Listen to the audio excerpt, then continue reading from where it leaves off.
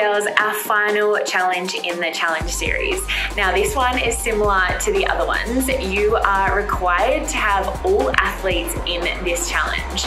I'm going to explain the challenge in a simpler version and then where you can kind of get to towards the end, depending on how well you can execute your skills.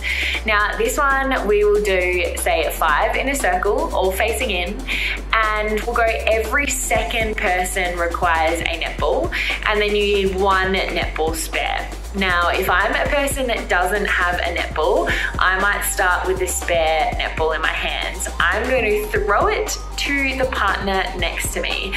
Before they can catch the ball that they already have in their hands needs to throw up. They need to catch it from the person next to you, throw it to the next person, and then catch the ball above their head. The ball will then go around the circle to each person. Anyone that has a netball in their hands needs to throw it up before they can catch the other one.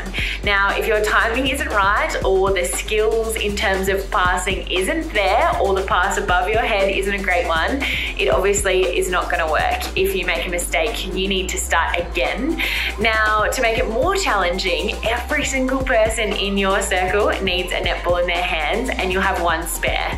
Now, this means the spare ball will travel around the circle, but every player needs to throw the ball up and catch it while they're trying to catch the other one. But that is super challenging.